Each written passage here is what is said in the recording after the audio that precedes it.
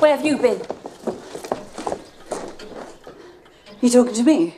It would have been helpful for the servants to know whether you were going to be in for lunch or not. I never eat lunch. You do know that, Marian. We've been having the same conversation for the last 20 years.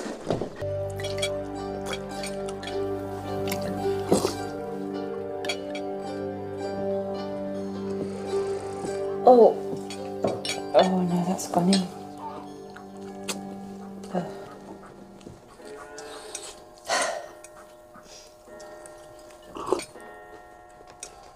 I'm going to make some improvements to the estate. I thought I'd run them past you, Father, so you know what's going on. In case I might have an opinion. So, yes. So, I'm going to construct an ornamental walk. From the garden gate, down through the Hall Ing, down the side of Calfcroft and into Lower Brook Ing. Why? Then at the top of Lower Brook Ing, because it will look elegant, Marian, I'm going to build an ornamental moss house, or a chaumière, just a small one. What for? A what? A chaumière, like a summer house, like an ornamental... a shed? Then, at the same time, I'm going to put up all of the hedges in all of the fields below the hall. Why though? Really? Yes. To create more of a parkland. Because, Marian, I'm sick of the place looking like an old farm. It is an old farm. Shibden Hall is the oldest house in Halifax. It dates back, as you know, to the reign of Henry V and Agincourt. It's where the first manorial courts in Halifax were held. It is not, and never has been, a farm. And it saddens me deeply that people might look at it like that. So I would thank you very much not to refer to it as such. We are Listers, and Shibden Hall is our ancestral home. And it should always reflect the quiet dignity of our ancient lineage.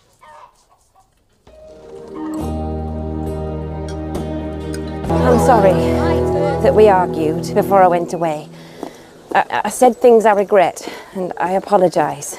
I don't like it when we argue any more than you do. No, I know that, and I'm sorry. I know you think it doesn't affect me, but it does. That's why I'm It apologising. upsets my equilibrium. I know, it upsets mine too, and I'm sorry.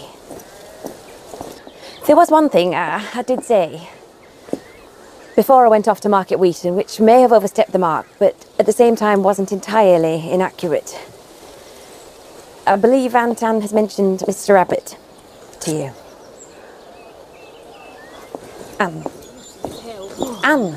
His name did escape her lips, yes. I'd like to invite him to tea. Father says I can. In fact, Really? he'd like me to. Well, then do you need my permission? It was more your blessing and an undertaking that you'd be civil to him.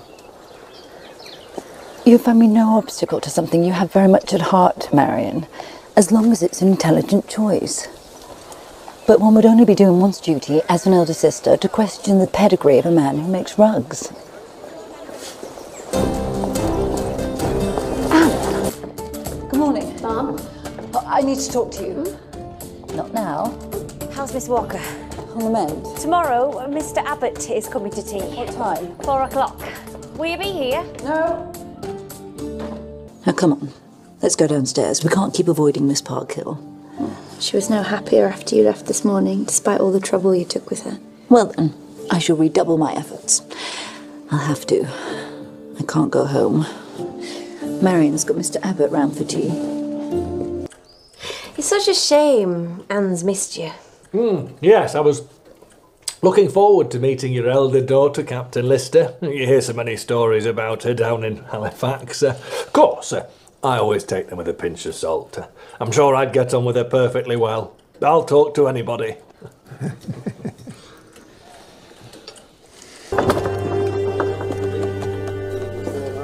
Far enough. I'm not by inclination a radical, but the fact is people are becoming radicalised. Whether people like us are reconciled to it or not. And those of us who do, perhaps, live in the past, need to see which way the wind's blowing, or you watch. Well, you missed Mr. Abbott. Who? Oh. Was that yesterday? Yes, how was it? It went very well.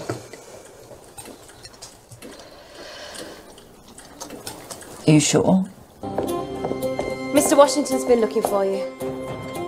He says there are a lot of men up at Brearley Hill filling in the Rawson's Willie Hill pit. He says they're demolishing all the sheds and putting up the access road. The access road's on my land. That's what... Our land. Yes. That's what Mr. Washington said. He said they've got no right to touch the... road. And you missed Mr. Abbott and his mother.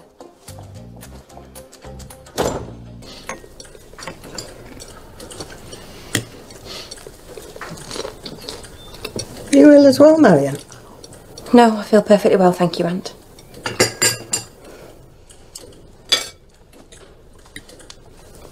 You're quiet.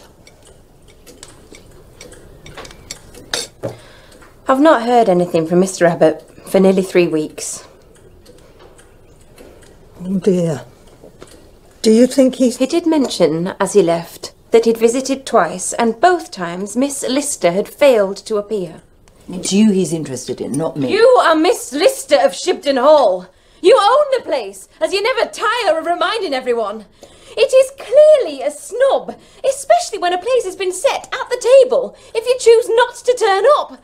I can only assume he felt particularly humiliated in front of his mother, who was very polite and very well-mannered. Yes, she was very... She was very quiet. He isn't good enough for you. You just don't want me to get married because it frightens you that one day I could have a greater claim to Shibden than you. Thomas Beachman, how do you do? I'm Miss Lister's new groom. York, initially, to collect my carriage from the North Cliffs, and then on to London, via Leamington, with Mrs. Lawton. Then across the water to Paris, and then either south and a ramble in the Auvergne, and on to Rome, or north to Copenhagen, St. Petersburg, Moscow. I haven't decided yet. That all sounds very... Good. So you need to go and see Mr. Lowe in Halifax to be measured up. I shall provide 2 waistcoats, 2 jackets, 2 pairs of trousers, 1 overcoat, 1 pair of boots, a hat.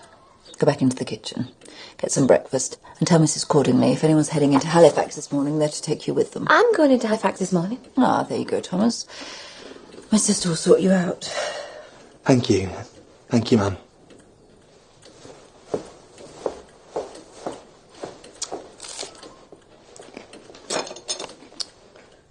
That's a lovely face.